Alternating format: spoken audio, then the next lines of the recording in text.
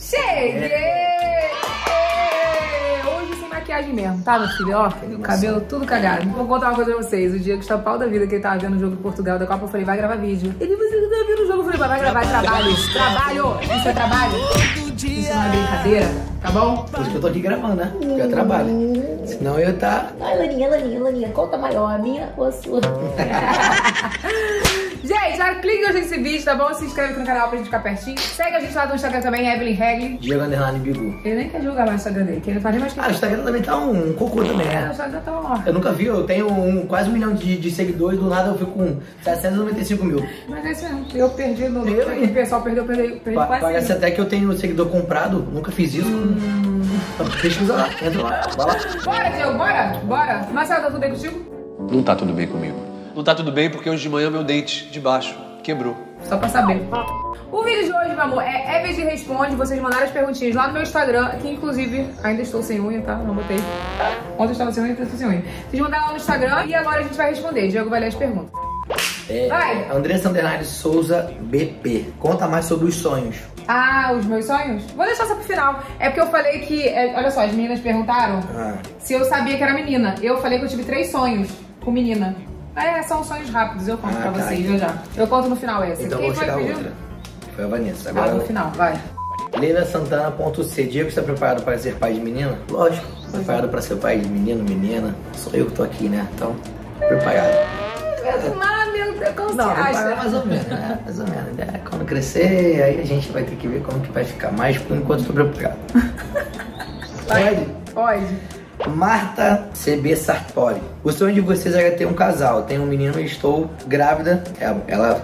O nosso sonho era ter um casal. E ela falou que ia ter um menino e está grávida. Ela botou uma pergunta, tá? O sonho de vocês era ter um casal? Sim. Estou. Botou uma mulher que é grávida. Meu sonho é ter um casal. Olha aqui, Marcelo. Mas Deus sabe de tudo. Bota aquele take do vídeo do Chá Revelação que a gente fala. E eu falo, na verdade, que a gente já tinha visto, inclusive, os nomes desde que a gente namorava. Bota aí, Marcelo. Quando eu comecei a namorar o Diego, eu fui contar pra ele todo o problema que eu tive, porque eu queria ser sincera com ele, eu não queria esconder pra ele que eu tive o problema da trompa, tudo. E naquele dia a gente tava dentro do ônibus, voltando da faculdade, ele falou assim pra mim: tudo bem, mas eu vou ser pai dos seus filhos assim mesmo. Então, tipo, eu fiquei muito feliz. E naquele momento a gente falou assim, tá, e aí se a gente tivesse um menino, se tivesse uma menina, qual seria o nome? E a gente falou vários nomes e aí a gente chegou no nome, Lucas e Alana. E desde que a gente namora, a gente já tem esses nomes. Então, são esses nomes. Não sei qual vai vir primeiro, mas que vai vir os dois, vai. Então, como vocês viram nesse vídeo, a gente, desde que a gente namorava, né, amor? A gente tinha os dois nomes pra um casal. É engraçado, não era que a gente tinha o sonho de ter um casal, mas a gente, quando foi acertar os nomes, a gente deu nome e fez um casal. Se for menino, menina, um casal. E ficou um casal. E mas Deus realizações, foi como eu botei lá pra vocês, né? Porque realmente veio Lucas e Alana. Vai! Amanda Capucci. Qual mês a Alana vai nascer? Qual mês? Qual mês? Maio, mês das noivas. É maio? Maio, início de maio. Pode ser final de abril também. Final de abril. Direito, ou final de abril ou início de maio. Então não é maio, né? Tem que explicar direitinho. Você tá sendo super grosseiro comigo, tá acabando com o meu dia. Final de abril, início de maio. Jéssica Borges Underline. Alana vai poder namorar com quantos anos? Diego não me mata. Gente, as pessoas não estão muito precipitadas, não? Vai, a partir de 65 anos ela começa a namorar. Se liga. Senão a sua mãe vai te empurrar numa cadeira de rodas pelo resto da vida, beleza? Eu preparei esse discurso porque eu queria ser o mais gentil possível. Você vai ter mais ciúme da Alana do que do Lucas? Eu vou ter dos dois. Não, acho que eu vou ter mais da Alana. Na verdade, porque eu acho que o pai tem mais menina, né? E a mãe mas é verdade isso. A mãe tem mais menino. Não, nada a ver. Eu vou ter dos dois. Tranquilo, vai chegar aqui, aí papai, o que você quer? Opa, legal, bonitinha, isso aí. Tá. E ela não vai chegar, pai, isso aqui, viu? Aí ela não vai chegar, isso aqui é meu namorado. Eu falei, então maior é o cacete. Pode desfazendo isso aí, entendeu? Cada um seu plano. Não pode falar cacete, o Lucas fala, não pode falar essa palavra. Olha aqui. Não, ele fala assim, o Lucas fala assim, papai, eu não vou falar cacete, não vou falar, tá? Por exemplo, acabou de falar. Olha aqui, eu acho que não vai não, Diego. Eu acho que a gente tem que ser amigo, entendeu? E outra coisa, eu não vou ter esse ciúme natural que a gente tem de filho. Mas nada de muita proteção também, aqueles pais chatos que não deixam namorar, não deixam fazer nada. Vamos ver quando crescer. Vai. Paty Borges com 2E, underline. Diego, o que a Eve mudou nessa gravidez? Tudo. chata, antipática, ignorante, grossa. Mentira, sacanagem. Antipática é sacanagem. Não, mas olha só, dessa gravidez da Alana pro Lucas, a Eva tá muito diferente mesmo. Ela tá muito mais chata, isso é verdade, não é mentira. Muito mais chata. Eu tô engolindo sapo atrás de sapo. Eu não aguento mais comigo engolir sapo. Mas o que? Sem paciência, completamente sem paciência. Vou até sair do vídeo. Completamente sem paciência, chega a ser irritante. Ela fala alguma coisa, eu respiro fundo assim. Aí quando ela vai questionar alguma coisa, eu faço assim, ó. Tá bom. Tu tem razão, verdade. Tá bom. Nossa, amor, tô tão chata assim. Tá. Isso ela não perguntou só isso, não, porque eu tô passando mais mal. Não fala disso. O que mudou nessa gravidez. E agora o outro lado, ela tá mais disposta, tá passando mais mal, né? Tá com preguiça. Essas coisas assim, um pouquinho. Tá respondido. Olha, eu não tô valendo nada aqui hoje. Joy Camara 98. Ficaram chateados porque terceiros postaram antes de vocês sexo da Laninha? Já imagina o rostinho. Gente, eu vou falando pra vocês. Não, a gente não ficou, né? Vamos fazer assim. As únicas pessoas que postaram, acho que 2 pessoas postaram, foi o marido da Samantha e a Raca também postou e apagou. Mas, gente, sabe pra falar uma coisa pra vocês? Isso é normal. As pessoas... vou falar uma coisa pra vocês. Isso é normal porque é muito difícil. Você nem se liga. Eu fui fazer uma postagem da Carmelita, nem vi. Tinha umas fitas rosas no som. Eu mesmo postei e apaguei. Então, assim, a gente já sabia que o vídeo ia sair naquele dia. Percebeu. Só que, assim, algumas pessoas já tinham visto antes. É muito difícil editar o vídeo no mesmo dia pra soltar antes de ninguém. Exatamente. Vocês tem noção como foi a logística. Isso viu que o marido da... O vídeo sai no mesmo dia. O marido dessa Samantha postou, coitada, sem nenhuma proteção. A filha dele tava enrolada, um monte de fita rosa e ele postou.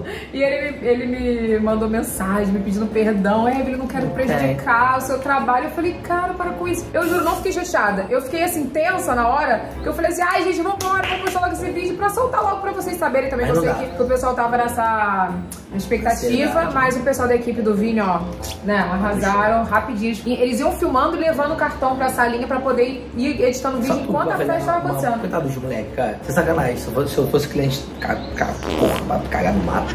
Não foi de graça, não, foi pago. Eu sei, eu ia falar do mesmo jeito. Eu ia falar do mesmo jeito. Cagar no mato. Ele adora o Vini, Colocar, adora trabalhar assim. Era melhor, sabe o que eu tinha que ter feito? Eu acho que era mais fácil. Um ao vivo. Ah, valeu. Tu queria ficar lá ao vivo, na hora da festa? Não, na hora, sim, gente, você revelar. Eu vou falar uma coisa pra vocês, gente. O Vini chegou e falou, pô, vamos fazer uma transmissão ao vivo. Eu falei, Vini, dá licença, ao vivo. Eu quero curtir a festa, entendeu? Eu quero curtir meus convidados, não quero ficar preocupada mas é só na hora. De ter que estar... Vou lá na hora? Não. Ah, então podemos seguir. Muito obrigada, tá? Obrigada pela sua compreensão. Obrigada, muito obrigada. Muito obrigada. Podemos? Vai. Michele Duarte. Oi. Evelyn, você tem sentido Deus agir em você para tirar o seu medo de ser mãe de menina por conta do abuso? É uma pergunta, isso? Você não sabe fazer a interrogação? É porque não tem interrogação. Evelyn, você tem sentido Deus agir em você para tirar o seu medo de ser mãe de uma menina por conta do seu abuso? Interrogação. Sim, não tinha interrogação. Tá dando ainda? Tá dando. Deixa eu fazer uma massagem. Deixa eu falar uma coisa. Sabe o que acontece, gente? Eu falei isso pra vocês, né? Que se viesse outro menino, Deus estava falando pra mim que eu não estava preparada para ser mãe de menina, porque eu tenho muito medo, não vou mentir pra vocês, falar que eu não tenho medo, eu tenho medo. Vai ter proteção, assim como o Lucas tem, porque esse negócio de abuso, como eu sempre falo pra vocês, não é só a menina, o menino também sofre, mas eu acredito, pelo meu trauma, que a menina, ela acaba sendo mais vulnerável, né, e mais suscetível, né, ao abuso. Olha, eu vou te falar uma coisa. Mas eu falei também pra vocês que me acompanham aqui, vocês sabem, que se Deus me desse uma menina, como deu, era Deus falando pra mim assim, você está preparada para vencer esse teu medo e você está capacitada. Então, eu já recebi a missão, falei, Senhor, obrigada, eu tô entendendo que realmente o Senhor está querendo agir na nossa vida. E assim, eu tô super feliz, tô muito preparada pra ser mãe de menina e vai ser uma benção, tenho certeza que vai ser uma benção, que eu acho que o mais importante é a gente... Que coisa, mulher? Não, eu vou falar uma coisa aqui. Acho que o mais importante é a gente entender a vontade de Deus, de saber que em todas as coisas Deus tem um propósito. E eu sei que Deus tem um propósito nessa missão. Realmente Deus é perfeito, mas vou ter que falar uma coisa. O pai dessa menina é brabo. Você não sabe como o pai dessa garota é brabo. Você não sabe o quanto esse cara é brabo. Olha, eu vou te falar uma parada, eu sou meio... Mas eu vou te falar uma coisa, Diego. Eu sou meio maluco. O Diego, a gente sempre fala sobre isso, porque o Diego sabe tudo que eu passei. Eu sou meio maluco. E ele fala muito isso, se fosse meu filho, que não sei o quê. E a gente, na verdade, o que a gente tem que trabalhar, gente, vou falar uma coisa pra vocês, que, pô, eu faço milhões de programas sobre abuso, vocês já viram, tem um vídeo no meu canal. Fizemos um programa com a doutora Leiliane, a psicóloga, sobre abuso, que ela é especializada em sexualidade infantil. E vou falar a mesma coisa que eu falei lá. A gente não tem que falar que com a gente vai ser diferente. O que a gente tem que fazer é trabalhar com prevenção. Então não confiar em todo mundo, sabe? A gente falou, sabe uma coisa que ela falou que mais acontece abuso? Em condomínio. Que as pessoas largam as crianças no condomínio e acham que dentro do seu próprio condomínio não tem abusador. Meu amor, teu vizinho, teu familiar pode ser abuso, os maiores casos são 90% dentro da família. Como que dentro do condomínio não vai ter abuso? Então a gente trabalha com prevenção, tudo, e é isso. É isso. Tô pronta pra essa missão. Vai. H.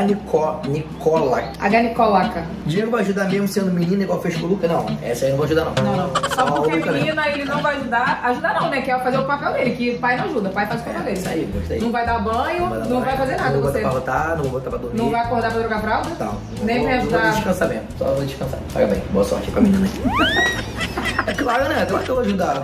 É minha filha, gente, pelo amor de Deus. Acho que é. Não tem certeza dele. É. Vai. A Paulinha chega mesmo a babá da Alana ou vocês vão contratar a outra? Com certeza. Gente, olha só, falando sério. Vocês acham que eu vou contratar duas babás? Não tem necessidade. Primeiro que o Lucas, ele tá numa escola que tem o inglês e ano que vem praticamente é integral, né? Ano que vem praticamente. Na verdade é um pouquinho menos que o integral, mas ele vai ficar praticamente o dia inteiro na escola. Ele tem atividade. E tem várias atividades, tudo. Então assim, ele não tem... Ele praticamente hoje, ele não vai ter necessidade da babá. Então hoje em dia foi mais pra ele, pra dar uma força, né? Porque tá louco. Não tem nem o que falar. Ela super ajuda com banho, cuida dele, ajuda a comida, por exemplo, estamos gravando, ela tava com ele lá, então assim, ela ajuda sim. Acabou de acordar. E isso ela vai continuar. Só que ano que vem com a bebê vai ter muito mais demanda pra Paulinha. Então ela vai ficar mais tempo com a bebê, no caso, quando precisar, no caso, porque também no início é mais... Porque também vai ser... A mãe também, né? Eu nem sei, mas vai ser meio assim, gente, não vai ter outra Mas também é assim, quando a Alana nascer, a Paulinha vai ser praticamente 100% dedicada à Alana. Porque ela vai ajudar a Evelyn, ela vai fazer as coisas. E o Lucas requer atenção, mas mais sábado e domingo. E aí, sábado e domingo... A gente tá junto também. Tipo assim, a Evelyn vai estar em casa, eu vou estar em casa, então a gente vai ficar mais próximo do bebê. Não, em casa eu tô sempre, eu trabalho em casa. Mas digo assim, não vou estar com demanda. Mas não vai estar trabalhando, exatamente. Agora, vou fazer um vídeo também, eu quero fazer um vídeo, vou tentar, né? Vou tentar gravar um vídeo com a Paulinha, porque o pessoal quer responder as perguntas, ela é muito tímida. Inclusive, ela pediu pra eu parar de marcar ela no Instagram, que ela não quer, que ela é privada, ela gosta de ser privada. Ela para de me marca privado pra eu repostar, mas eu não quero que ninguém saiba no Instagram, não. Então, gente, assim, eu vou tentar gravar um vídeo com a Paulinha pra responder as dúvidas de vocês, porque vocês têm várias dúvidas. Então, se vocês quiserem, já deixa as perguntas nesse vídeo aqui, que eu vou gravar um vídeo com a Paulinha. Vai!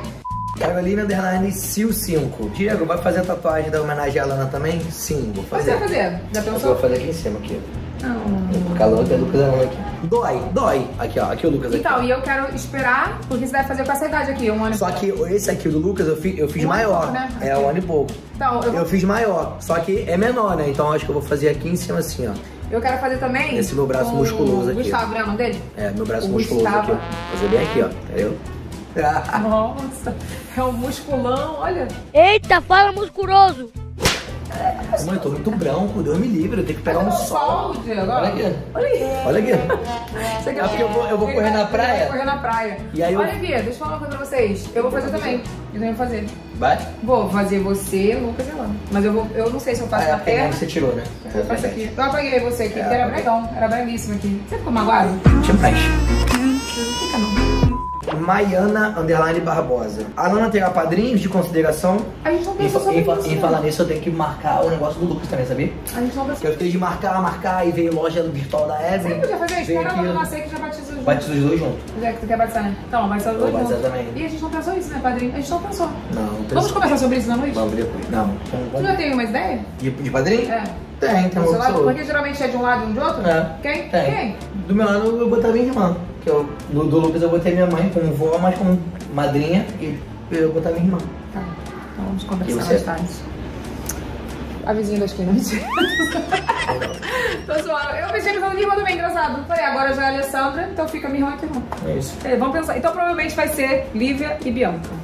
Gilpides, underline. O que mais preocupa você na diferença de criança de menino e menina? Na criação de crianças, deve ser. É. O que mais preocupa? A diferença de crianças, de menino ou menina, não na criação. Não pensei nisso. Não, eu acho que o que mais preocupa é exatamente o que você falou. É porque é menina. Então a menina tem sempre um cuidado mais especial. Por que a menina é mais esperta? Não é questão que é mais esperta. Acho que menino consegue ser mais sagaz em algumas atitudes, algumas coisas. Isso é muito de personalidade. É isso que eu ia falar, personalidade.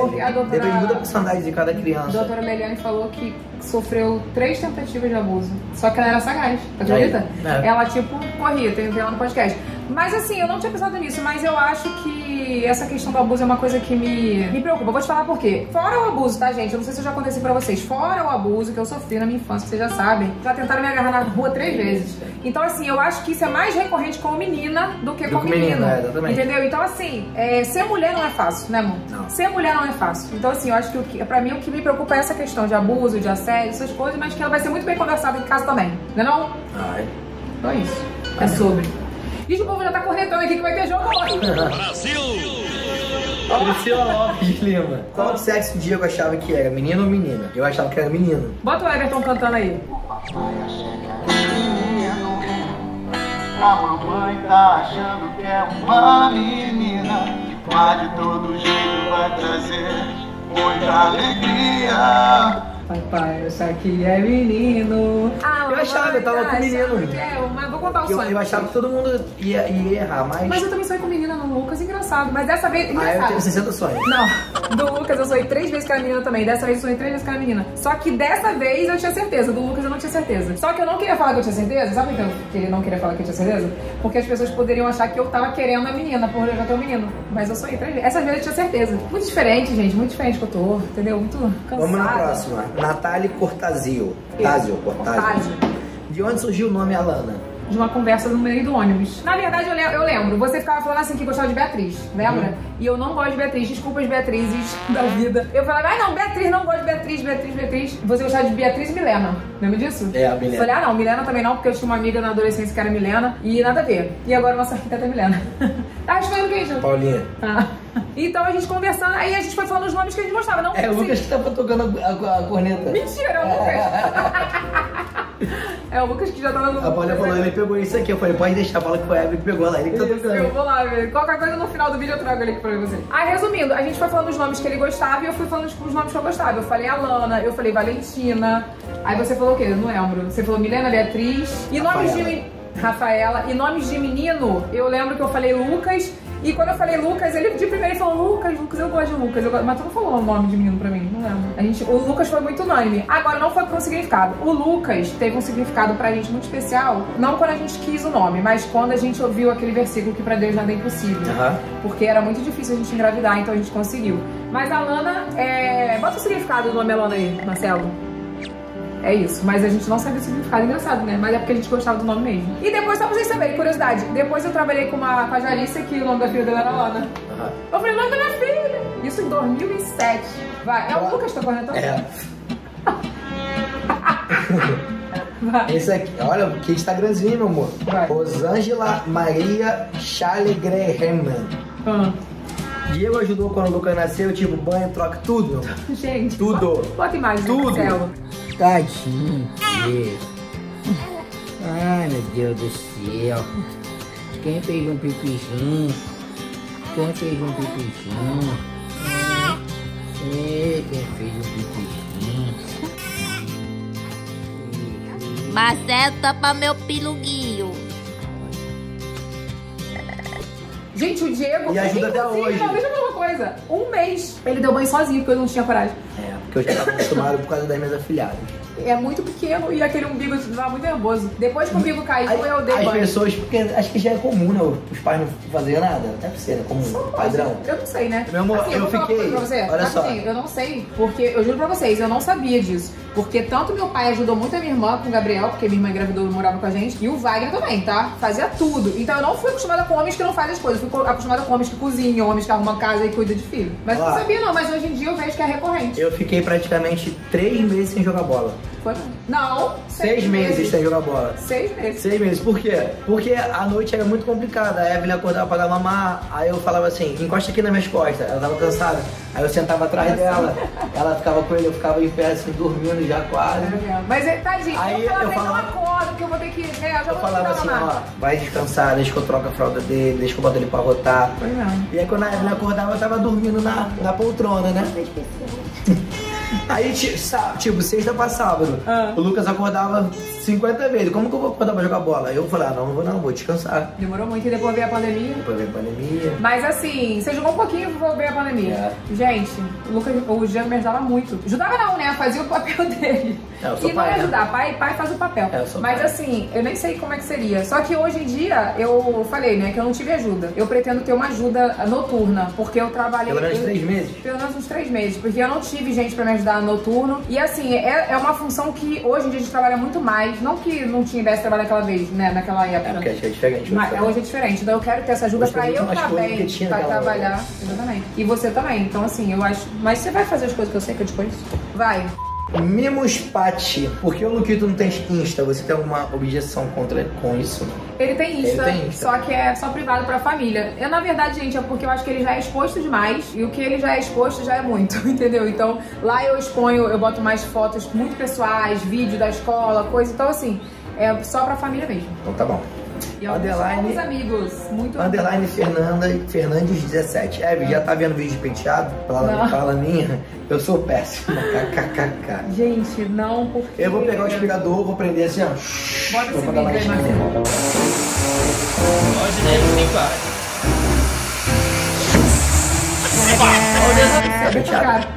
Eu sou péssimo pra penteado. Sabe quem vai ter que me ajudar? A Gabi é boa com penteado. Mas eu não sou boa. E outra coisa, eu acho que ainda não caiu minha ficha, que é menina. Porque eu comecei a olhar umas coisas na Shein, eu falei, é surreal pra mim ver roupa de menina. Eu olhei e falei, não sei nem comprar isso. É muito diferente, pai. Tem meia calça, calcinha, bota por cima, não sei o que, sapatinho, um fitinho assim, um lacinho que não sei o que. É muita coisa.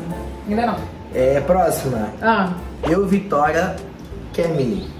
Pensou em não ser Alana por conta da filha da Taciele, Alcolea? Não, gente. A filha da Taciele é Alana também? É Alana. Não sabia também. Gente, não pensei, porque...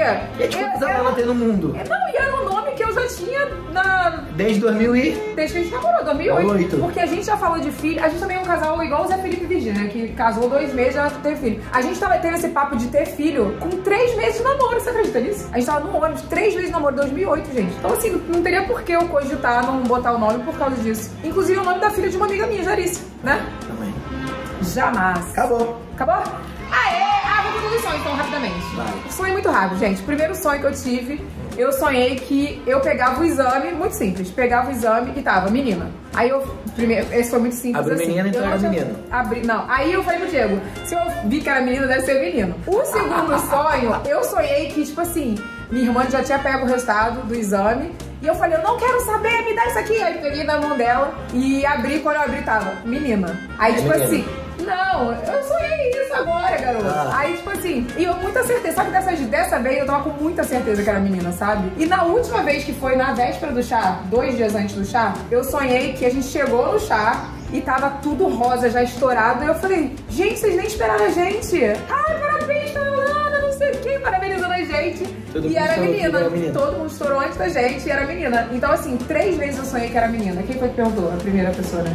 Foi a primeira, deixa eu ver. Tu viu que lá na hora antes da revelação apareceu um arco-íris? Foi mesmo. Andressa, _ Souza, BP. Ainda apareceu um arco-íris lá antes da revelação do chá. É verdade. Não, e o arco-íris, vocês sabem. Eu vou falar pra vocês, aquele arco-íris, eu falei isso pra Kátia. Aquele arco-íris foi mandado por Deus, gente. Porque no dia que a gente foi ver o salão, era a mesma hora do chá, tava sol e não tinha esse arco-íris. Não é? Sim. Então eu falei assim, esse arco-íris, todo mundo postou. Eu falei, gente, esse arco-íris foi mandado por Deus mesmo. Eu fiquei muito emocionada. Qual é o significado do arco-íris? O arco-íris, no caso, pra gestante, é o bebê arco-íris, né? Que veio depois de perdas. Então é o bebê que veio pra alegrar. Bota o significado do bebê arco-íris aí, o Marcelo, o Renato.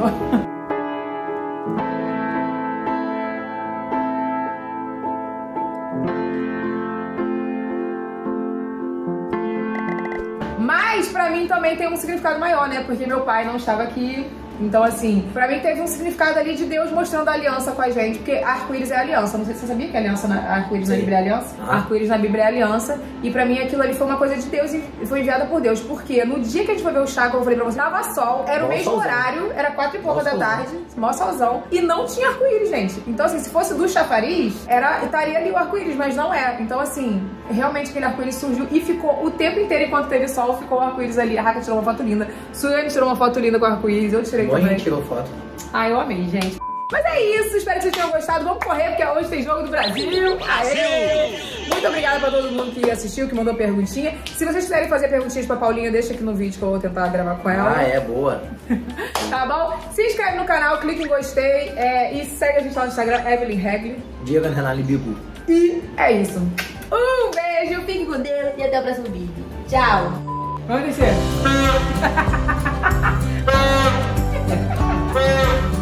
Olha quem tava buzinando lá embaixo. Ela é... Forte agora. Faz um vídeo agora. Forte. Ai, que Brasil, Brasil, Brasil, Brasil. Mamãe, esse é o meu amor. Mais o que? Mais o que? Ela é mais o que, seu? Ela é mais o que, seu? Porque é minha vida. A vida é uma... Te amo.